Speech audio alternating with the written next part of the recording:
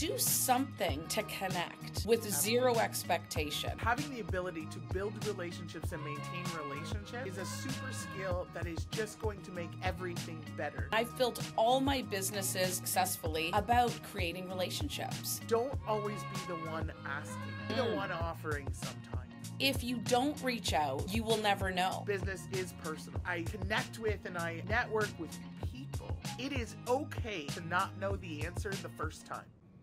Good morning, Chris. How are you? Hi, my friend. I'm good. How are you? Rockstar as always. So, Thanks so much. let's dive into our 5-part series. Yes. The power So of excited. relationships. I am so excited. I've been waiting to do this with you forever, only because you are a massive connector of all people. And I'm the same. And I think that, I think we all innately have it inside of us, but it depends on what you do with that, right?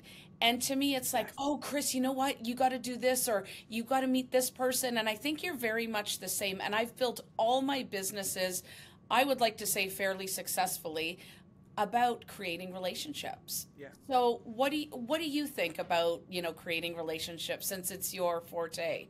Oh, so I like to think of it as my super skill or my magic trick. And I think that it's essential in any business. I mean, my personal opinion is that having the ability to build relationships and maintain relationships is a super skill that is just going to make everything better. Everything. So your personal life, your business life, I think that if you have the ability to really build true relationships and maintain true relationships, that can make you more successful, period. In everything. Business, personal, doesn't matter. So I think that's the key. Like for me, those relationships are the key. And connecting people, Massive. That's a people whole... ask me all the time, what is success? Watching two people you connected build something? Yeah, you're like that was my baby, right? That was me seeing that vision of those people need to work together, right? Absolutely. And that is, I always call, whatever you want to call it, I call it my superpower, secret sauce, whatever people want to call it. But I remember back in the day, people would hold things and contacts and everything so close to their chest. And I'm so thrilled that the last few decades have evolved in a way that, look, we are powerful in numbers, especially women, right?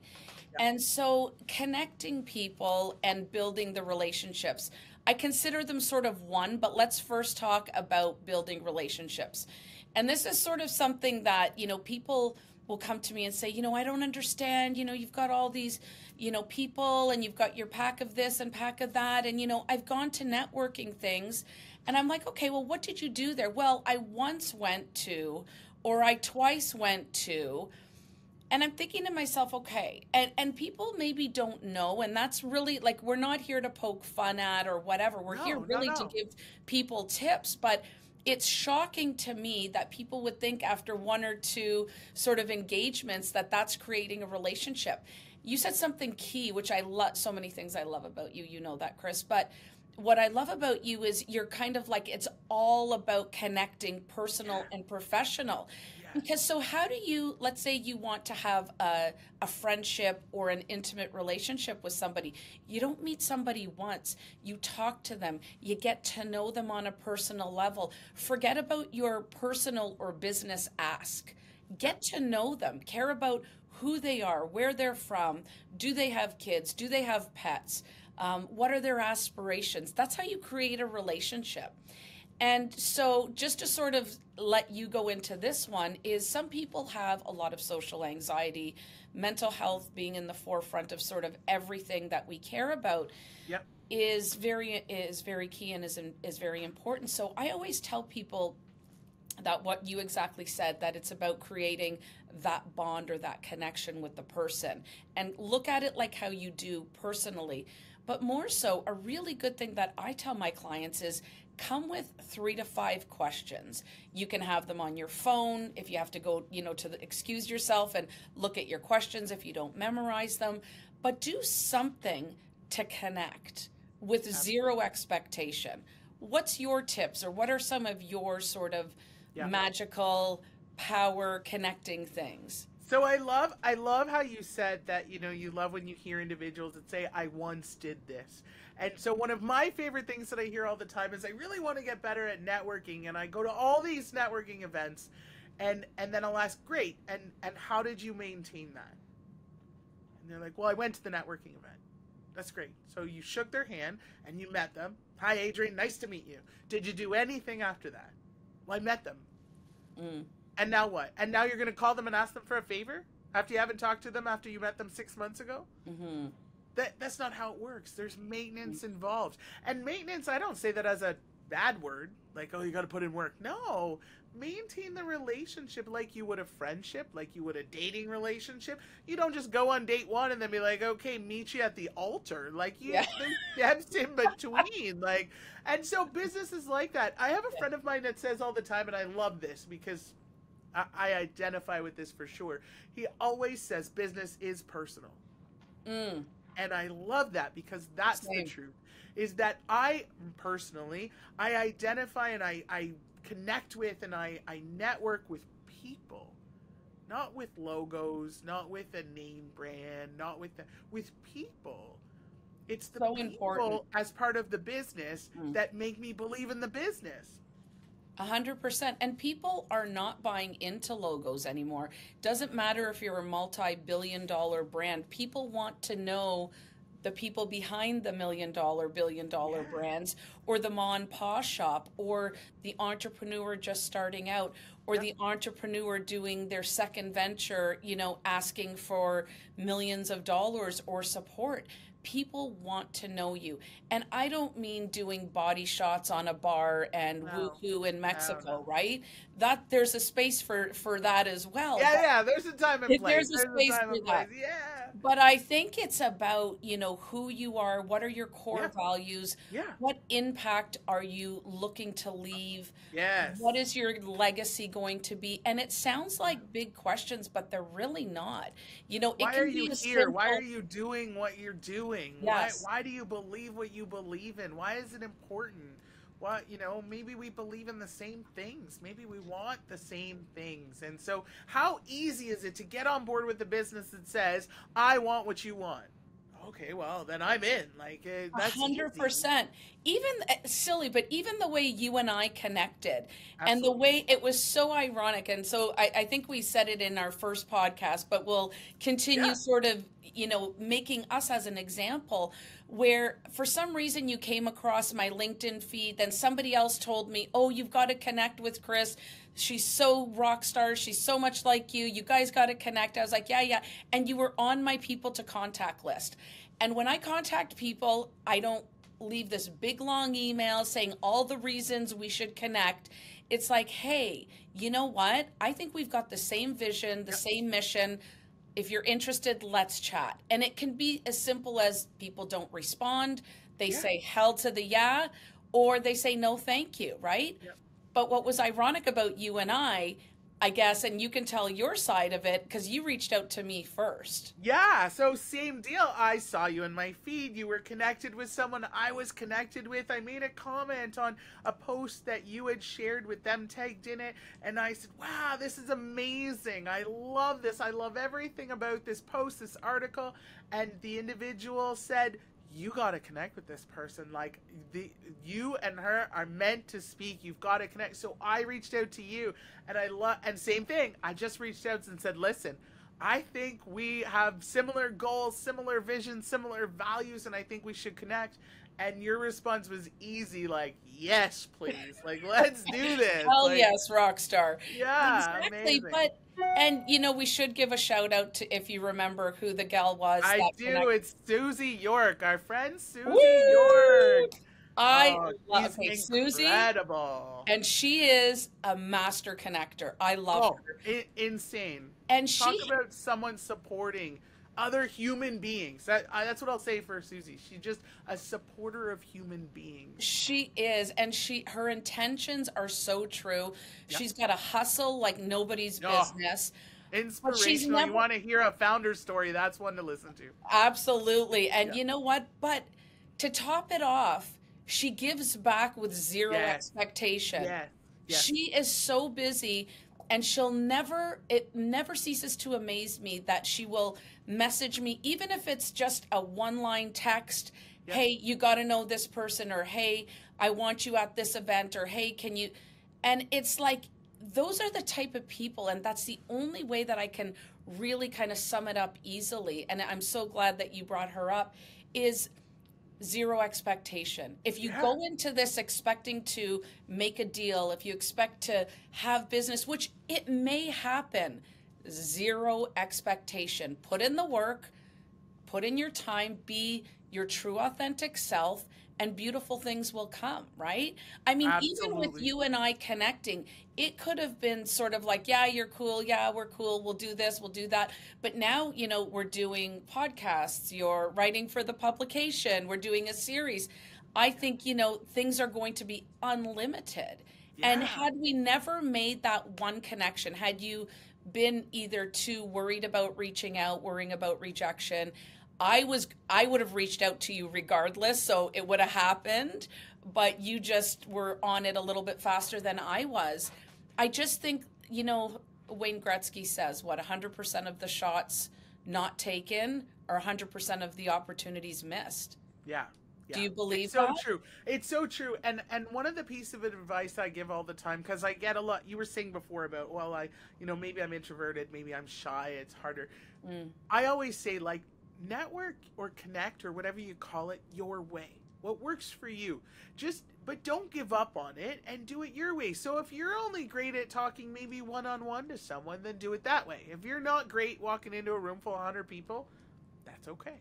You don't have to be good at that. You can be good at just reaching out one-on-one, but reach out. Like you said, take that chance, take that shot, reach out. Because you know what? I've reached out to a lot of leaders in a lot of different industries and a lot of different businesses, and some huge on the scale of reach and impact, and some maybe I'm the only one who knew who they were, and that's okay. Yep. But not one has said, like, no, I'm not interested in ever speaking to you. Well, exactly. And what's the worst if they did? I was just going to say, let's say worst case, they were like, oh my gosh, absolutely. I would never, first of all, like you said, in all my years in business, nobody has ever said that. The only thing is maybe they don't respond, which I don't necessarily agree with. But, if they're that big, maybe they're not the ones managing their socials or however you've reached out. I believe that emails sometimes get lost, all of that stuff. But, it goes back to sort of what I do about the Rockstar Confidence, which is creating confidence, believing in yourself. Forget about the external stuff. And we'll call it networking, I call it connecting, whatever, creating relationships, whatever. Because as soon as you say networking, people are like, yeah, no. I know. Right? It's a scary word. Like, I know. Yeah. I'm like, anyways, that's a whole nother conversation. But, if you don't reach out, you will never know. And if you do reach out and something great happens, well, then what? Yeah. How beautiful I agree with that. I agree with that 100%. And I think that you got to take those chances. The other piece of advice I was once given about connecting, and it was from a leader, and it was just, it really sat with me. And it's similar to what you were saying. Like you were just saying, you've got to put in the maintenance. You've got to give back. You've got to have no expectation. I love that. And this leader said, don't always be the one asking. Be the one offering sometimes. Right? And so, like, we were using Susie York as an example. I mean, Better Chocolate, Susie York. If you're not following that story, the product's whole other level, but if you're not following her story and her journey, you should be. But talk about someone who doesn't just reach out for the ask, who reaches out with the offers, who reaches out to say, hey, I want to help others. How can I help others in their journey? How can I help others, be founders? How can I help others in their business? How can I help others learn from what I've already been through? And I think you can do that, whether you're an entrepreneur or working in corporate. Like, you don't have to be an entrepreneur. It doesn't matter, or if you're changing, things in your community. Like you said, you have to. It doesn't matter. It's just the hustle. It's her drive. I always say to her, I'm like, if we could bottle that and sell it, we'd all be like retired, a couple years from now. But I know. you know, the other thing that you touched on that is so important is not expecting anything. And I'll Yeah. just going to share this quick story with you. So, when I started the whole I am unbreakable and I started reaching out to leaders and whatnot, people would message me back, well, how much? How much what? How much time? Like it need, and they're like, no, like how, like what are you selling me? And I'm like, so I learned quickly. I had to say, well, no, this is a media request. It's by invite only. So then I got to that point, and then people would say, okay, let's have a meeting, and we'd sit down, and they'd be like, so, what is it that you want? And I was like, I had no answer. Yeah, you're like, I don't know Because where to I'm go like, with this. Yeah. I don't know. Like, are we taught, like, do you want to give me a chocolate bar? I didn't know Yeah. and it wasn't Susie York, of course. But anyways, I was sort of taken aback Yeah. because I think that's still very much the mentality. It's like, well, what Yeah. does she want or what does he Yeah. want, Yeah. out of this? And so my whole mission is lifting and empowering people. The business side of it, of course, is there and will come and will evolve the way it's evolving. And I'm going to share a story near the end about sort of asking continuously, right? Yeah. And sort of creating the relationship. But I'm curious to know what your thought is. Why do you think people think that there's like an exchange here? Because I'm just looking at featuring somebody and they're right away kind of like, okay, well, what is it that you want? Why do you think that So is? here's my thought is that, and it's funny. So if anybody follows me, they see that all I do is share, small businesses, entrepreneurs. Here's what other I people love are that. doing. Like I'm all about sharing. Here's what's going on. Here's what's happening in my network. And I get questions all the time. It always blows me away. Random questions from random people who will reach out to me and say like, "Oh, did you share that because you're get a commission, or did you share that because you're an affiliate, or did you?" And I'm like, no, I shared it because aren't they great? Like look at their product, look at their service, look at their whatever it is. Like no, I shared it because I love that podcast, or I shared it because that's a really powerful message, or whatever it is. And yes, there are some products that I share to say I just love the product, or I love the people who are producing the product, like, but I just share. And it always shocks me when someone asks like, "Oh, why'd you share that?" And I'm like, why wouldn't you? Like if Yeah. you've got a friend, a family, whatever it is, and they've got a product, a service, a podcast, a message, an article they've written, a book they've written, whatever it is. My question is, why wouldn't you share it? I Yeah. don't I understand why you know. wouldn't Flip highlight the the people script. around you. Flip the script for sure. But so I guess you're kind of miffed too, right? Because Yeah, I don't like I don't really get know. it. I don't get it. The only thing I can think of is that it is sort of still an old school mentality where it's like, Mm, well, what do you want from me? And then when I was posed this question by a few people, I just, and they're like, well, we've got to know what your ask is. And I said, well, I don't have an ask, but if you yeah, have a recommendation where you feel that the podcast or the publication could benefit, then you could give that back to me because I don't know, I don't have an ask. Like, this is what I do, right? And so just to sort of take that one step further, I think that if and when you create these relationships, if it's done in an authentic way and you get asked a question that, you and I here are live, as in we're not editing anything, and we're both like, I don't really have the answer for that. yeah, It's okay to say that. It's okay to yeah, say, you know what, I didn't really think about what my ask is. However, if you're open to what you think or the suggestions, or I mean, not everybody's going to ask that particular question, but don't you think having that open, honest dialogue is part of what creates the relationship? absolutely, absolutely. And here's what I'll say about not knowing the answer, and I really stand by this. It is okay to not know the answer the first time. Mm, important. So when someone asks you a question and you don't know the answer, it's okay to say, "Hey, that's a great question, and I don't know the answer because I haven't either been approached by that before, or it's not something I thought of, or it wasn't important to me, but I now see it's important to you." And Mm, so that's okay the first time. I think going forward, now you should be prepared. And if you're not, if you get asked the same question again and you still don't know the answer, now I think that's on you. oh, that's powerful, and that's Right? true. Because you know what? Sometimes, I mean, look, I still get asked questions, and I've been in business for several decades. I Yeah, still get asked questions that are really interesting. So I would also recommend being curious. Why are people yeah, asking me this question? yeah, Is yeah, there a hole in my business? yeah. Should I be asking this question, or should I be giving them this information so they don't need to ask the question, That's it. right? Yeah, And I yeah, think that that's all about sort of evolution, innovation, and as the world changes on many different levels, right? Um, now even with AI and yeah, technology and everything, I think we really, as business owners, entrepreneurs, founders, whatever, and even if you are working for a corporation, yeah, we need to be informed. But without sort of going kind of off to that, because as I said, you and I, we've got 4 more on this series and then another 5 to do that'll touch on all that. What do you think? Because I feel from sort of a perspective of creating business relationships, I think a lot of those business relationships, I have some beautiful relationships, right? And they do turn personal.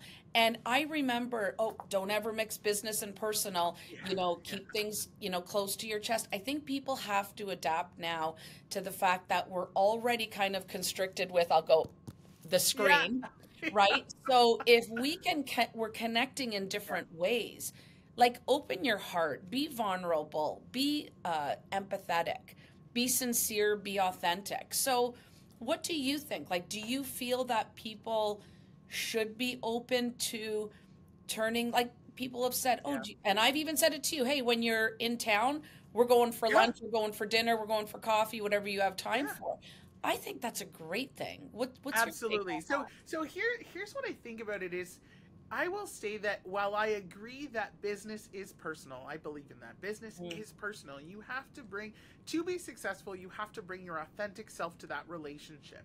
And if you're bringing your authentic self, you don't have to work hard at being whoever you're trying to be because you're just being yourself.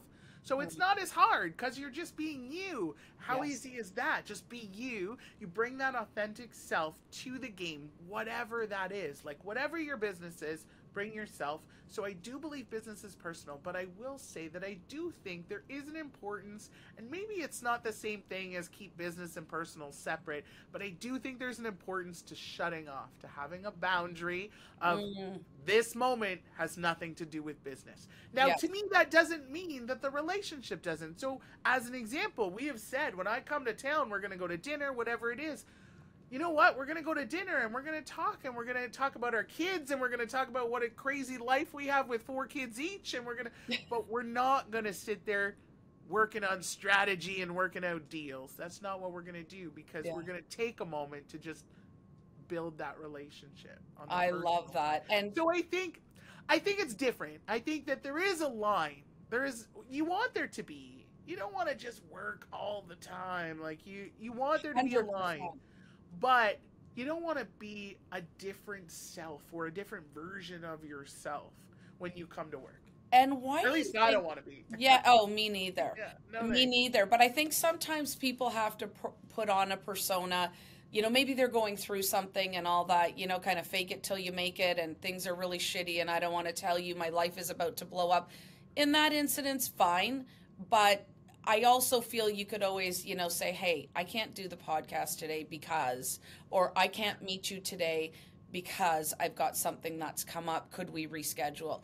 You could say it in a way where you don't need to sort of barf out your whole entire, Yeah. stuff, right? Yeah, yeah, yeah. But if you wanted to, and if you've built that closeness and you want to say, hey, you know what, I've been going through some hard times. I'm Yeah. good now, but that's why I had to cancel. It had nothing to do with you. I think there's, sort of value there too. But what do you think? Why do people put on this persona that, like, I've met people that are so incredible, and then I've met some people that I sort of scratch my head, and I never sort of, number one, judge a book by its cover. I Yeah. always give it several times to meet Yeah. somebody because, like you said, sometimes people are like nervous and they're Yeah. on and Yeah, they're yeah. whatever, and it's just, and then I get to know them, and it's like, wow, when I met you, you were such a different version of you. Be more. Yeah. And they're like, well, I was nervous, so I'm like, but this is so wonderful. You are such a wonderful person. So why do you think, Chris, that people put on that mask or that persona, would you So say? I think there's kind of two sides to that. I will say that the first thing is that I think we all have that one friend that like people say like, oh God, they're super negative, or they're super cold, or they're super, and you go, no, they're not. They're not. Like, if you just knew them.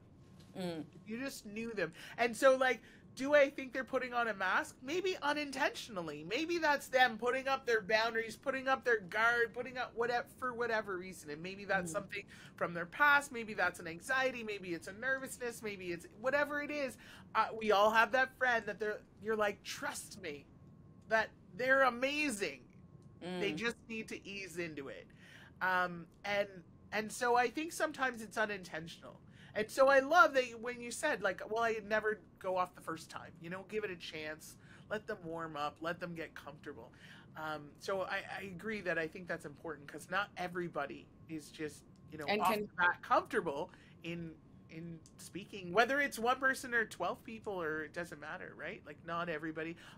You're going to love this word that I was just going to use, room-tastic. Not everybody's room-tastic. Ooh, room-tastic. So I heard this word. I just want to dance to the song, word, right? I heard this word the other day.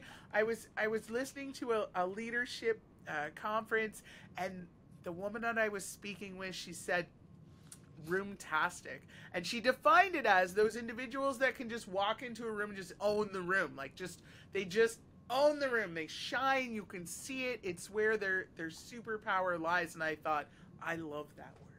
I love that word. I think I'm going to start using that. Right? Room-tastic. So I've said, it makes me want to dance. That's my superpower. Room-tastic. I can just walk in. But that's my comfort zone. Yes. That doesn't mean that's everybody. So the other side of things is, I think you're right. I think there are still some people that have this, I don't know if a mask, a guard, or whatever it is. This is how I am at work. This is how I am at home. And it's very different. It's very different. And why they do it, I mean, I think that they probably think that that's professionalism to them.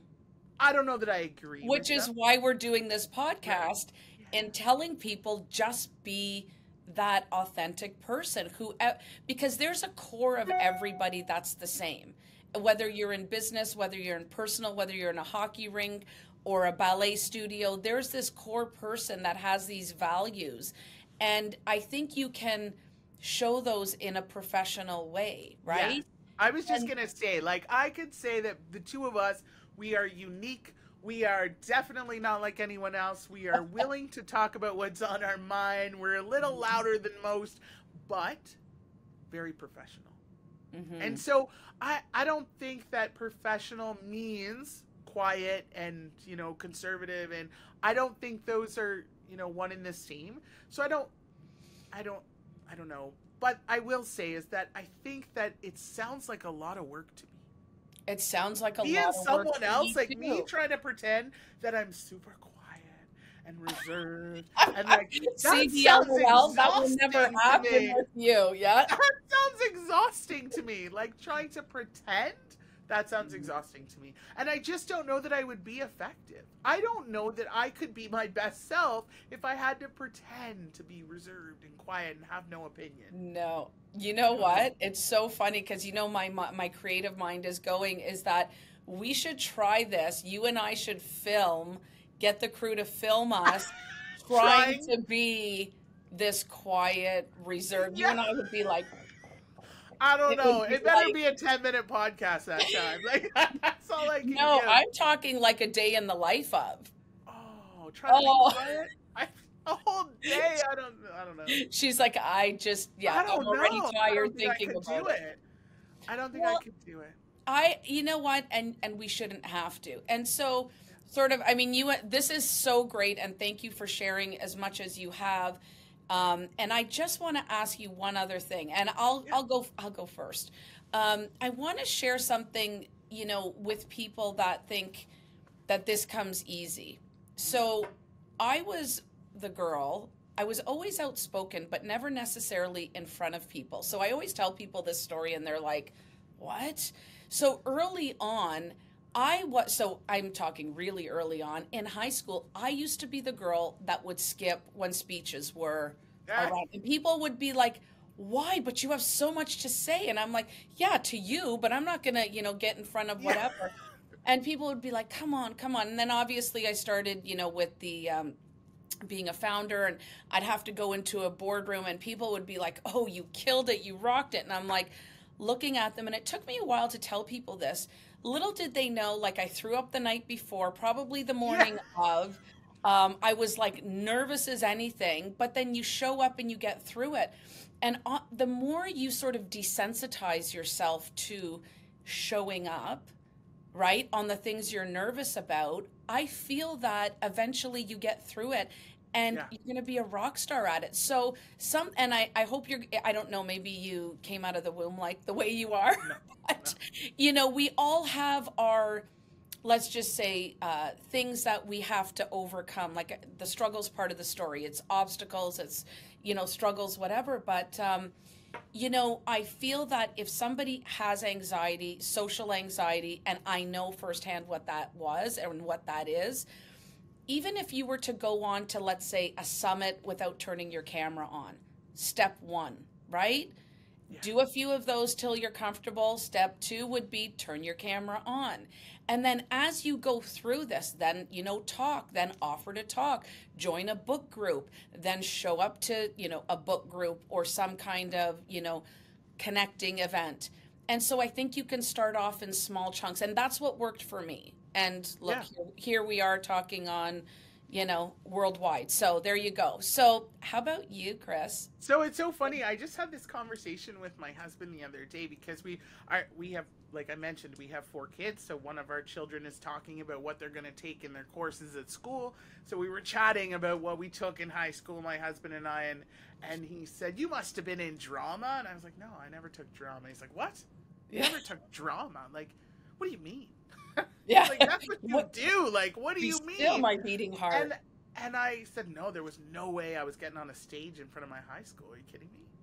And he's like, "Pardon?" He's like, "You get on stages and speak in front of hundreds and thousands of people all the time now. What do you mean you wouldn't get on stage?" And I was like, "Absolutely not in high school. Absolutely not." And do you know what it was? It was confidence. That's all it was. It was confidence. In high school, I was not confident. In high school, people were mean. And they still are. They still are, but now I'm confident and I don't care. Yes, I meant in high school. I know. I meant in high school. But yeah, so you think it, and you're right. But I wonder who is confident in high school. There, not a lot of people, because there's so many changes, hormonally, physically, mentally, and all that fun stuff, right? I mean, I had great years, sort of grade 10 onwards, but I struggled. I got bullied a lot. But you find your way. And when people talk about confidence, they're always like, oh, rock star confidence. What is that? Like, it sounds so complex. And I'm like, really? And they're like, yeah, like, I just, like, how do I obtain it? Which is why I'm starting, obviously, I think it's going to be launching on International Women's Day, Amazing. a rock star confidence course. But it really is so simple. And you tell me what you think confidence is. But to me, it's really simple, and it's believing in yourself. Absolutely. It's believing in yourself, but I will say it has to start with understanding yourself. Oh, that 100.